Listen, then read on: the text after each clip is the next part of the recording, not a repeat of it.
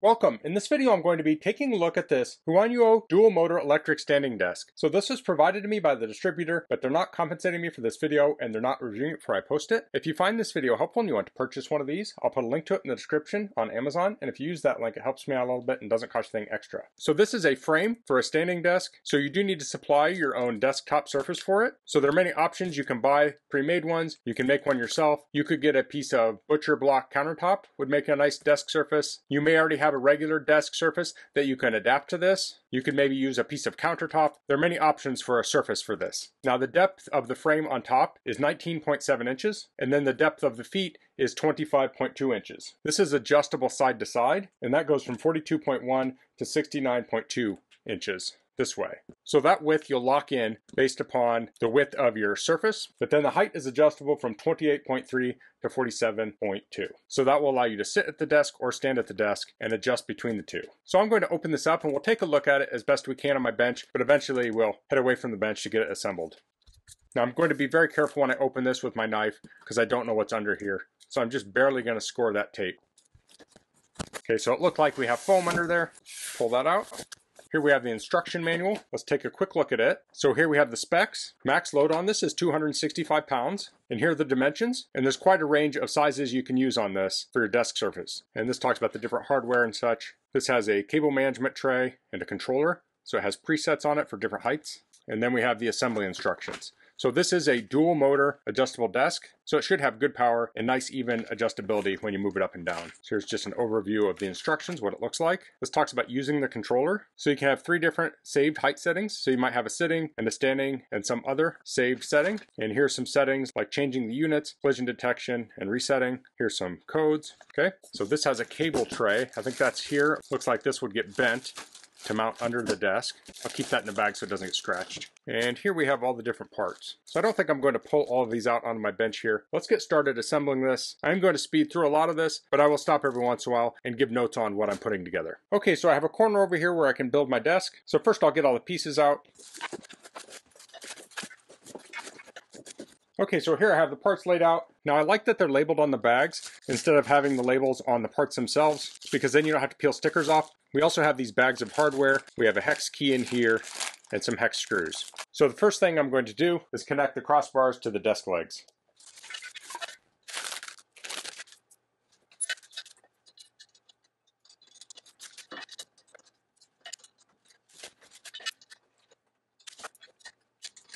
Okay, so I have those parts on. Now I didn't tighten them down all the way. There's a little bit of movement in them, and I'll tighten them all down as I get things further assembled. Now it wants us to attach the side plates to the desk legs, and you want to make sure you have this in the correct orientation as shown in the instructions. It shows you the orientation they go. It also shows you the orientation that's incorrect, so you can make sure to put them on the correct way. Now we're going to attach the rubber grommets. So the desk surface will fit on top of here and on top of here, and it has these rubber grommets that go on there to cushion between the frame and your desk surface. All of those holes are oblong, so if you have any round holes, it means something's on incorrectly. So next I need to position these on top of the work surface, so I'm going to rearrange things here. Okay, so I have my desk surface here, and I made this myself. This is 2 layers of 2 foot by 4 foot MDF or medium density fiberboard. I glued them together and I rounded over the edge and painted it. So as this is right now, this weighs just under 45 pounds. Now this is 1.5 inches thick. You don't have to have a desk surface this thick. I just like the look of a thick desk. So I'm going to put the leg sections on there and I'll put the connecting bars between them. There was some tape on the leg, I removed that, and these slots need to be inwards. So now we need to center it on the desk surface. There are many different ways you can do this. I'm going to show the way I'm going to do it. So first I'm going to move the frame all the way to one end. It's a curved end, so I'm going to use a square to make sure I have it lined up nicely.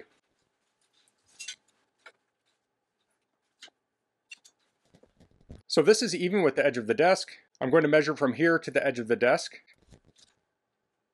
That was 4 3/8, so I'll divide that by 2, so that'll be 2 3/16. So I can certainly continue to use my tape measure, but I have this carpenter square, so I'm going to set this to 2 3/16, and I'll lock that in. This way I don't have to look at the ruler anymore. The distance from this face to this face is 2 3/16, and this says 4 and 5, but I just measured 1, 2 3/16. So this is the offset I want from the desk frame to the edge of the desk. So to make it evenly spaced, I'm going to also pull the legs out towards this edge and space it out that even amount. So we have 2 3/16 from the front and then 2 3/16 from the side.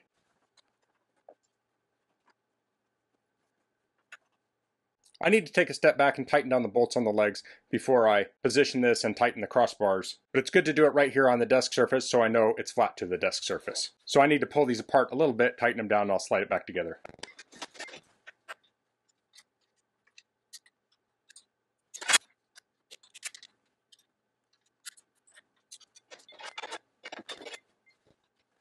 Okay, so I got those bolts all tightened down. I'm going to do one thing that's not in the instructions. I'm going to mark the center of these crossbars here. They're going to slide into each side of these, and I'd like to have an even amount on either side. So if I mark the center, I can easily measure that. I didn't do that with high precision, it's pretty approximate. So now I'm going to put this back together and start centering it again. I switched out my carpenter square for this Craig multi-mark. My carpenter square was slipping, but I have the same thing here. I have an offset from here to here with 2 3/16 inches. Now there's 2 holes here that we're going to put screws in to tighten these crossbars down, and you want to make sure that these are not extended so far that both screws don't go into the crossbars. Now this is a short desk, so it's not really an issue, but if you have a longer desk, that's something to look out for.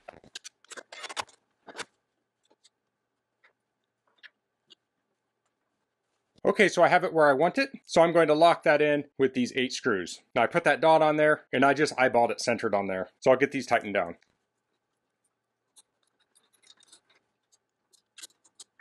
So now we're going to attach the frame to the top with these screws. You can use a screwdriver. I'm going to use a drill. Now for some surfaces you might need to pre-drill. I'm going to try just driving the screws in, and the screws are going to go in all of the locations where you put the rubber grommets. So there will be 12 screws total. Now it says to tighten 2 screws in opposite corners and then put the remaining screws in.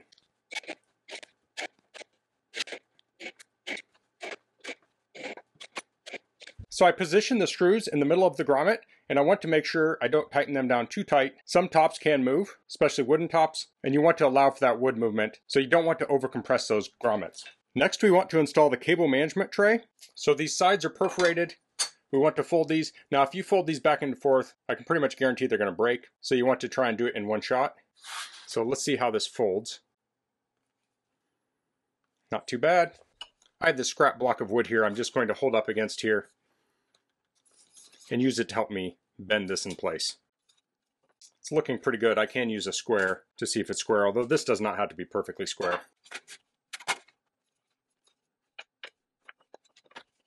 So now I want to fold these up. First I'm going to fold these down. That's pretty good. And now I'll fold these up. Now these I do want as close to 90 as I can get them. Sometimes you need to overbend them just a little bit, and then they will spring back to 90. So probably right about there. Now we can mount this up on the desk. So in the instructions, they show this in the middle of the desk, so that's where I'll put it. It might be possible to also mount this in a different position, but I'll go with what the instructions are doing. So I'll use a ruler to get this centered.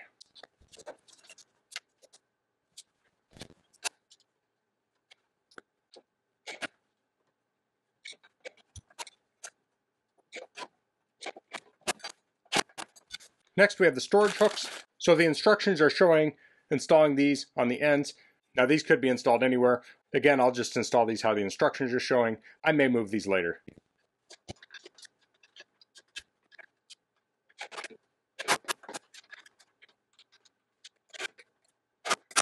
Next we'll mount the control panel along the front edge. So I have the rounded edge. I'm probably going to use my square or something to make this bottom edge of this that's rounded flush with the edge of the desk. And I just realized I used the wrong screws to put the tray on. I was supposed to use the black screws and I used the silver screws. Okay, the next step is attaching the legs. And you'll notice we didn't attach those earlier because we're bending over here and we would have run into them 100 times. So we have most of the stuff down on the bottom, so we can attach those now. Let's take a little close-up look of these legs. So this is metal, and you can see how thick the metal is here. This is very durable, heavy metal. And then we have pads on the ends that thread in. So you can see that there. And the fit and finish on this has been excellent.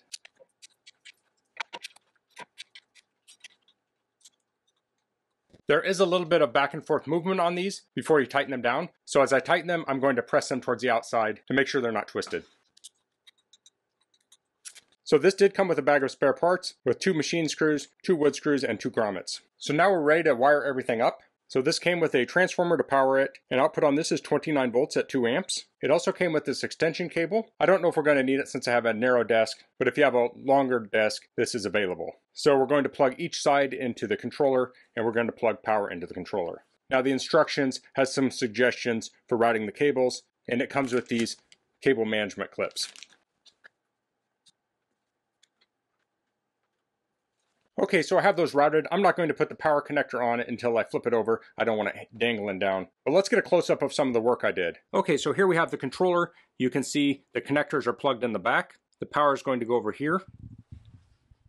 I ran the wire from the far side over here, and it just barely reached, but I think this is going to work. If it didn't, I'd have to use that extension cable. And then this one here, I kind of bundled up here, and I twisty tied these two together. Now I can use maybe one of those other cable things to stick this somewhere, but I'll figure that out later. Sometimes it can help to put the wires in place and find out where they're hanging down, and then adjust them later. So here you can see where I attached it to the desk with the tabs. We have the grommets in there. And this isn't incredibly tight. I just snugged it up enough to hold, but I don't want to smash those too much. Then we have the motors here and here on both sides.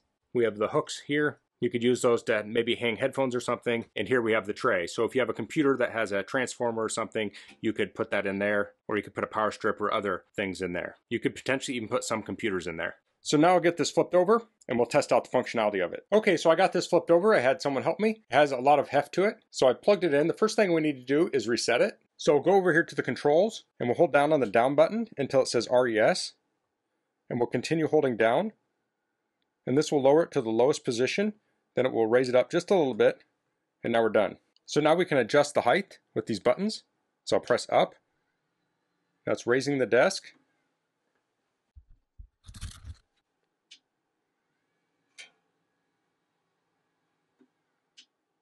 So if we like this height and want to save it, we'll short press the S button, then we'll press a number. So I'll do that at 1. Now I'll adjust the desk.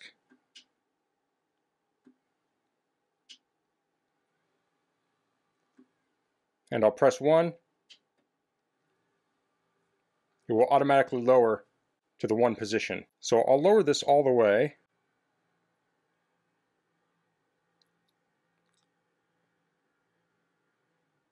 And this is currently showing metric, so I'm going to hold down the S button. And then I'll press S to UN for units, and I'll press S to select it, and I'll switch from SI to IN, and then I'll press S to save my choice. So now we're at 28.3, and the bottom of the desk is at 28.3. So let's raise this all the way up.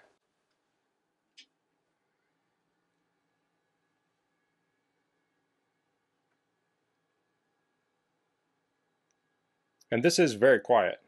And you can hear it, but it's very, very quiet.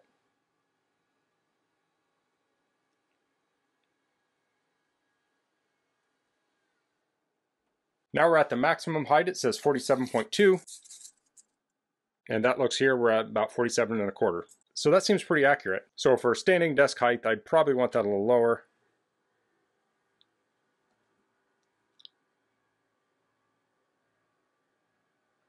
Maybe about like that. What I would do is set this to a height, store it, try it, and then adjust it as you see fit. So I'll hit S2. So if I want sitting mode, I'll hit 1.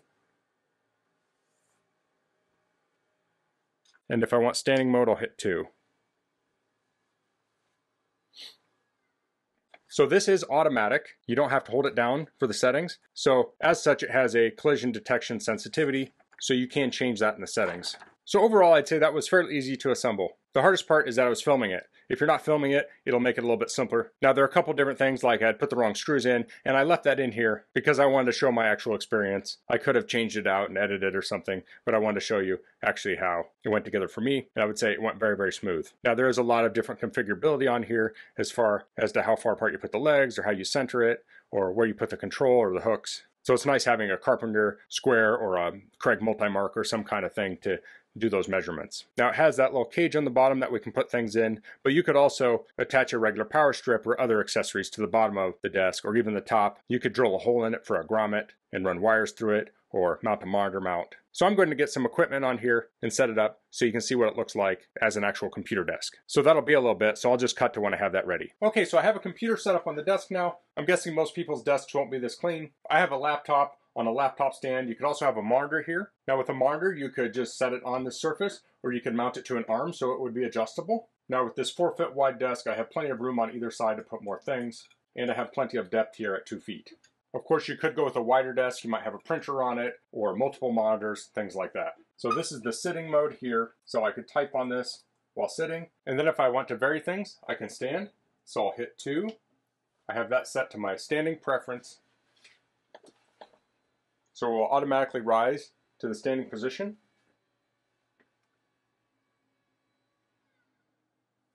And here I can type at this level. So if you had an adjustable monitor, you could maybe raise that up or down depending on if you're sitting or standing. I can see it at this level, but I might want to tilt it back just a little bit. So on this side hook, I have a pair of headphones. They fit on there nicely. Now you can mount these wherever you want. I put these on the end, but you could just as easily mount them on the front side of the desk. Now if we look underneath here, we have that tray for the wires. So we can see this one wire here, and my outlet is above the desk. Typically outlets would be below the desk, but that is for a power strip. So I have a power strip in here, and then I have the desk and my laptop plugged in here. This other black wire is for something else. So I don't have any other wires hanging down here. So you could put those little wire ties it comes with or use other wire management here to keep a really clean look under this desk. Now I have these wires going across here, and they weren't really hanging down much, but I just threw a rubber band around these 4 screws to kind of support them. So it's holding them up just a little bit, although they were only hanging down about 3/4 of an inch or so. So that's the HUANUO dual motor adjustable standing desk. I really like the build quality of this. The fit and finish of it is excellent. The metal is sturdy, it's nice and heavy. If I try and wiggle this, it barely moves.